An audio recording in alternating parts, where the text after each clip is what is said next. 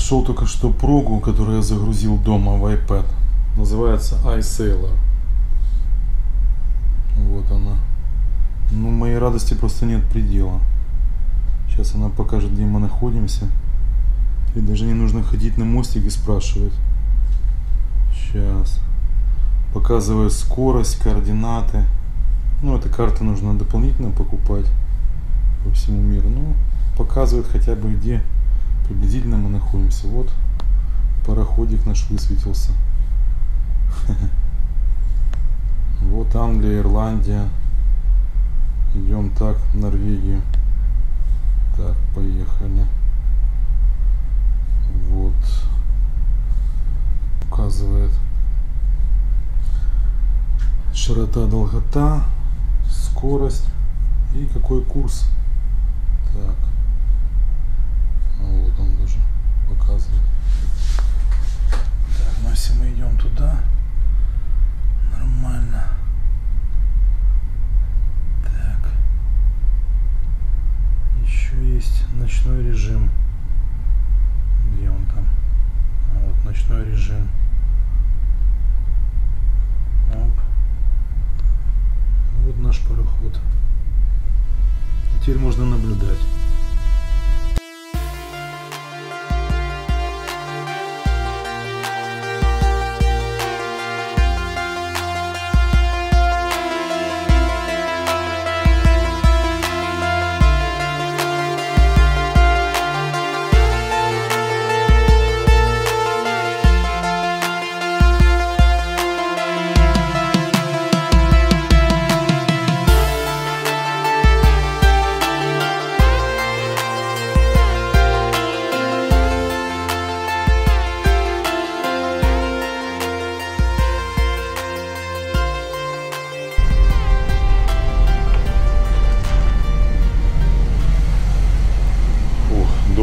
Всем. Я, конечно, настолько люблю холод, но сегодня я конкретно так замерз.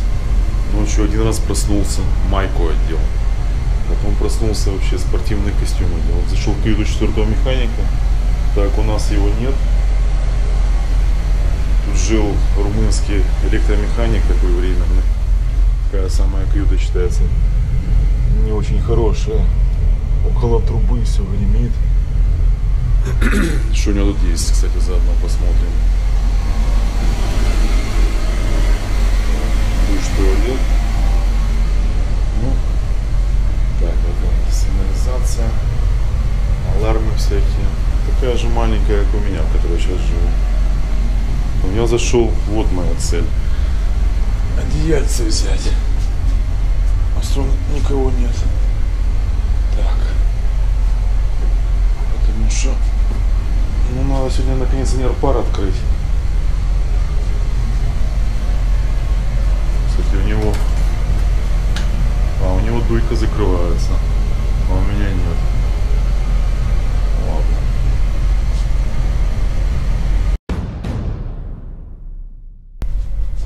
Так, буду спать под 2 одеялами. Что у нас за бортом? Ну, проходим, так понимаю, между Англией и Ирландией. Потом посмотреть. О, прохладно, прохладно. Градусов, наверное, 12. Все, надо шлюпки позапускать. Обзорчик сделан. Прикольно.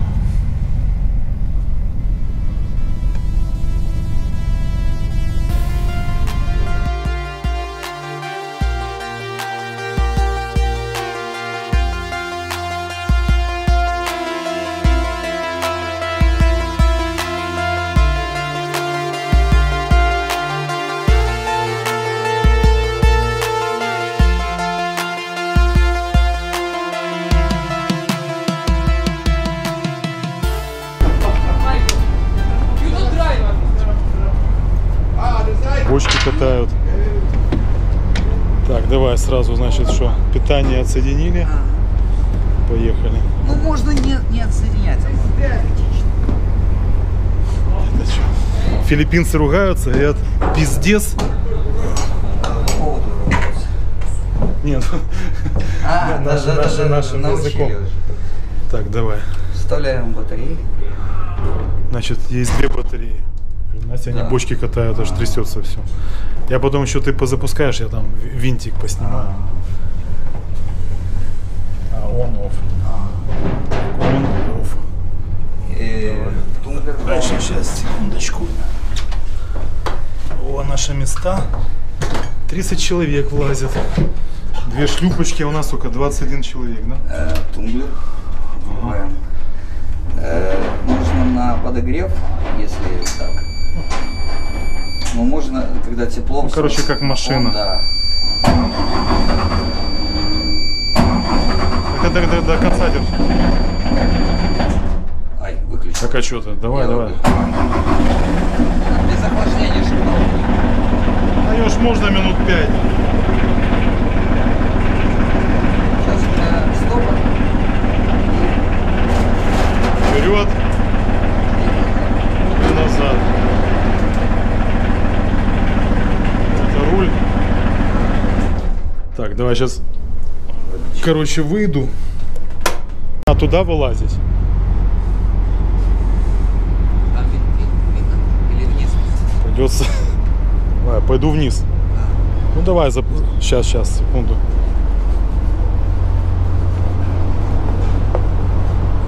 Запускай.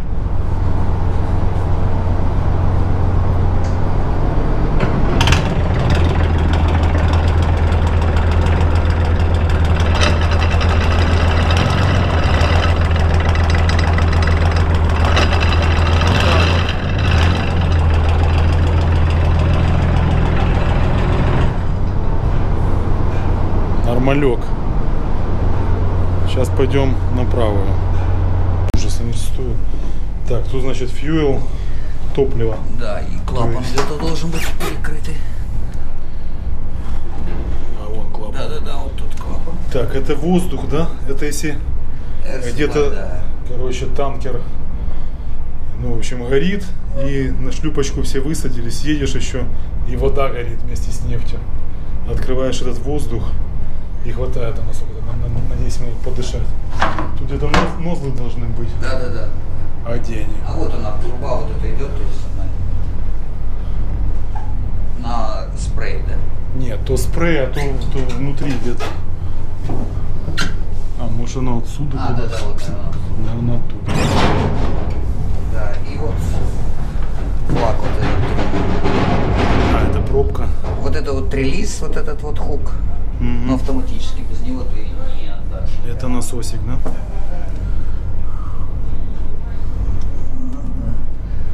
Ладно, хватит.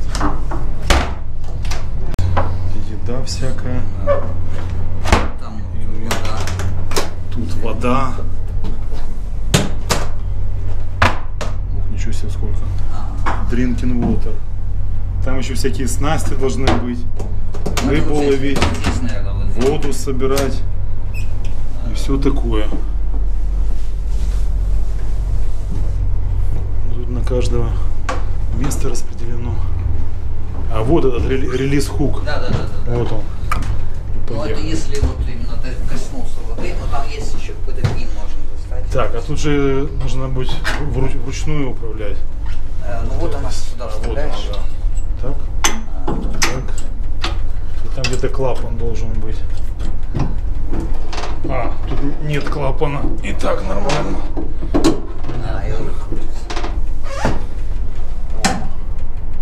Крутится. Ну, в принципе, и все. Идем аварийный дизель-генератор запускать. А у меня на других пароходах тут CO2 систем была. А здесь нет ее.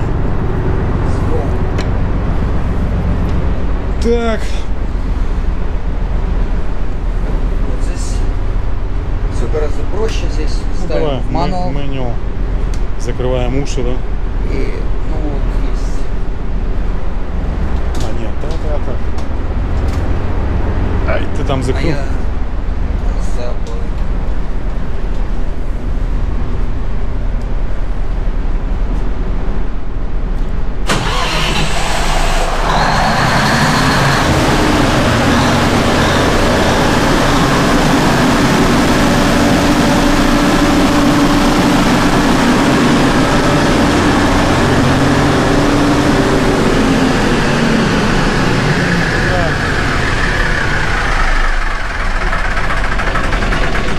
Короче, 3 способа. Авто, ну это сам рубается, manual. И третий способ. Либо есть гидравлическая фигня, либо вот да, у нас да, пружинка. Гидравлика, пневматика.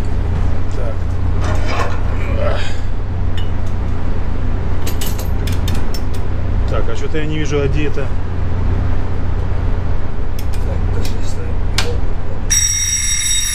А, ё-моё. Не, это не за это.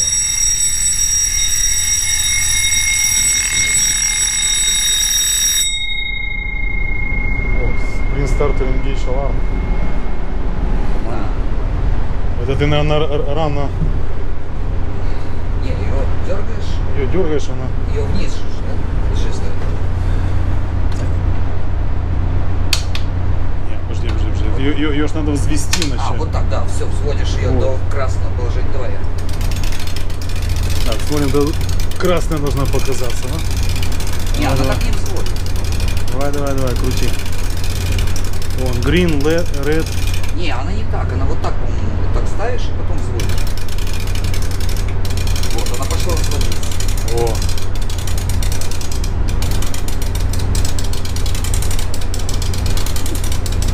Должно до красной показаться. Да? У меня гидравлическая была, то легче. Так, где там уже? Еще, да. Там белая, если... О, белая пошла. Это если она, ну, теплая, то можно с вот, белой запустить. Вот красная. Но он свеженький. Можно Ну, попробовать на белом. Все, это... Нет, не хватило. Вот, дальше его дальше опять. Поэтому на красную надо. Эти звонят. Она сначала легко, да, а потом...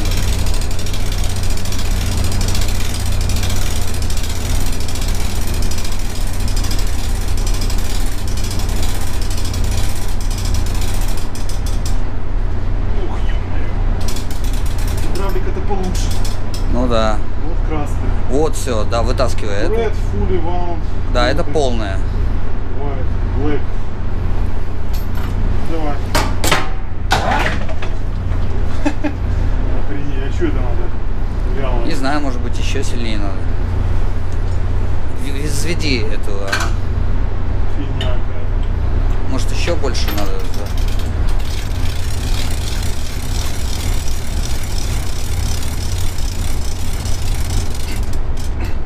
Вышло красный? Ну все. Она сейчас красная. Красный. Вот третий раз. Вообще вялый какой-то. Опа. Key closing wheels. А вот, видишь, vent dampers. Главное не перепутать. Ну да. Так, открыто. Открываем. В смысле, закрываем.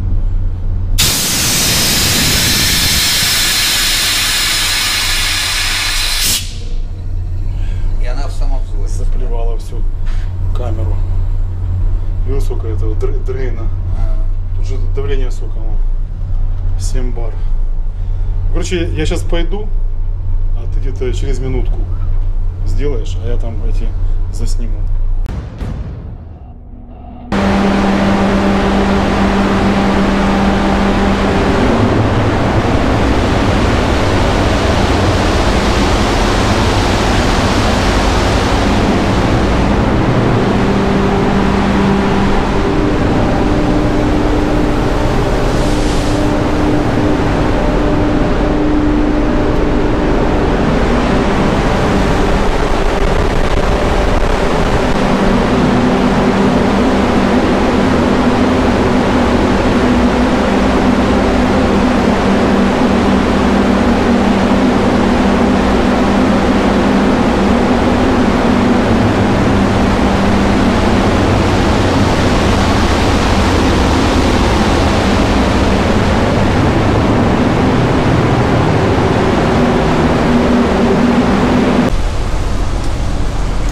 Идет смена балласта перед приходом в Норвегию.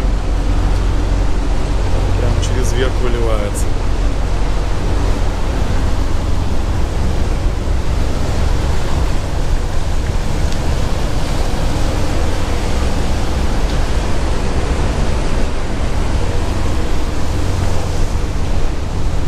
Масло перетащили. Так, заходим в Боцман Стор. Это кладовая боцмана, так называемая. Находится на баке, то есть в носу судна.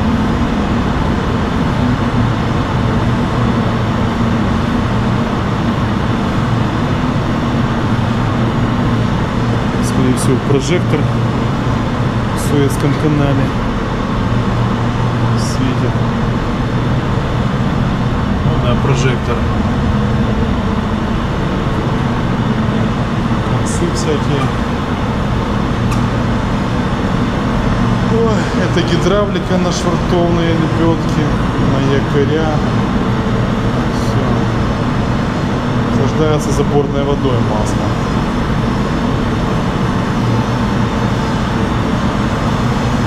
Вот здесь. Ну, первый раз хожу. Смотрим, что еще интересного. Спасать. Это от пиратов, наверное, проволока.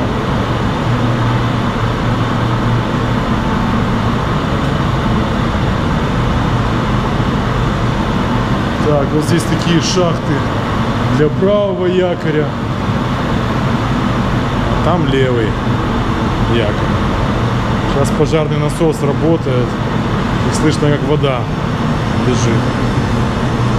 Сейчас покажу, какая высота нашего танкера. Сейчас мы идем в балласте до воды где-то 14-15 метров. И тут левый якорь. Вот, кстати, так нашел тут на якорную цепь. Вот смотрите, моя рука. И вот какие тут размеры гигантские. Шеклы эти соединяют. Вот правый якорь, вот она цепь, там забортная вода бежит.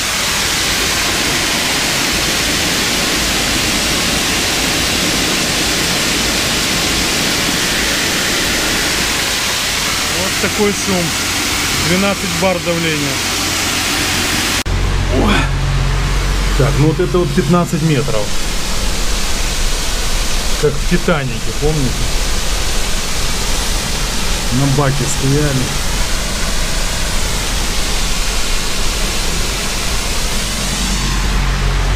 «15 метров». В этом якоре 14 шеклс.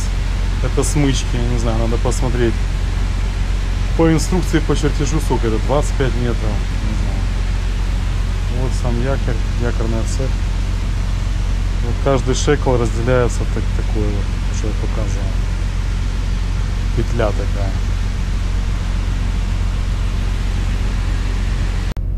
Так, на борту два крана hose handling cranes для поднятия грузового шланга по 15 тонн. Написано. 17 метров стрела. Балласт вот полный аж выливается в каждом танке. Погода шепчет. Перейдем на ту сторону, с левого борта направо. 48 метров.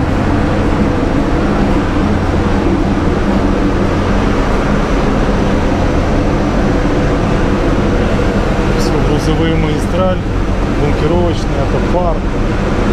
Ну, тут все на палубе, как бы все легко, все видно, не то что машины.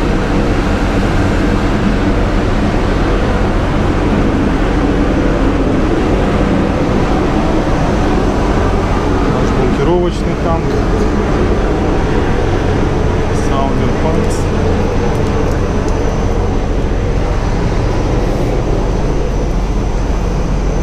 МГО, все это наш бункер. Здесь тоже все написано. Ну и пароход есть новый. Не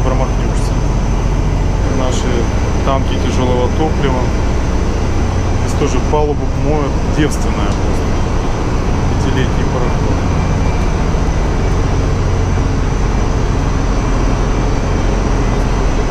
Да, вот что значит наш повар. Еда все лучше и лучше. Да, классно. Я просто после индусов, для меня это вообще что-то да, что-то непередаваемое.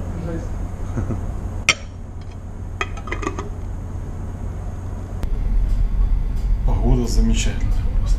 Хотя обещали через день или через 2 будет шторм. 8 баллов всем. Филиппосики наши. 2 моториста перекатывают масло. Можно понаблюдать сверху. Сейчас посмотрим.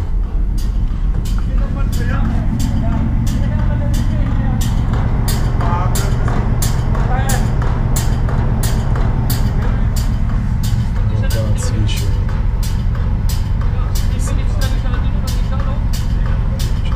Болят нас ремонтом. Красота.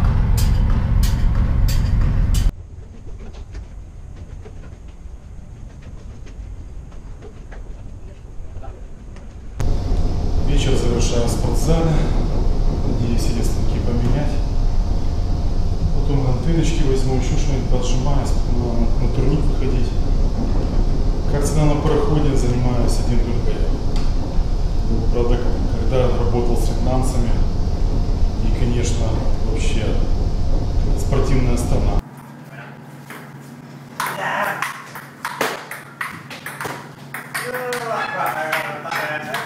Кто во что гораздо.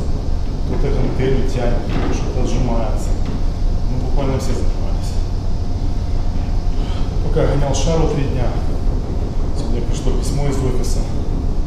Если чип инженера готов, пусть даст о себе знать. Я так подумал, думаю, через дня 3 придем в Норвегию, потом погрузка и в Канаду 10 дней. Что этого стормеха держать? Тем более надо в каюту переезжать уже. Так уже, когда ответственность взвалишь на плечи и со страху там все это, все выучишь, все дойдешь. А так это может продолжаться вообще месяц. Поэтому я дал добро. Скоро перееду в каюту новую. Ну, конечно, дела там больше осознаю. Сейчас покажу, как обзорчики делал, ходил там. Дальше будет, конечно, еще интереснее. Скоро шторм начнется.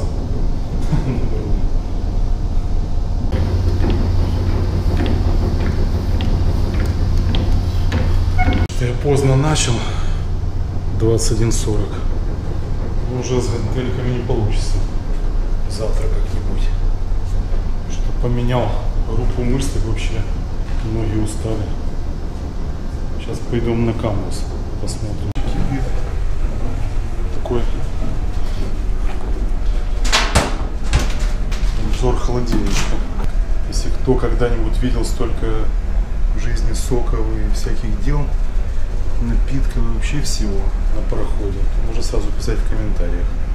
Я лично первый раз за 16 лет такое вижу изобилие.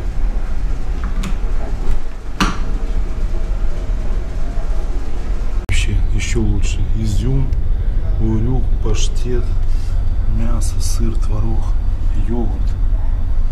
Там еще йогурт. Песня.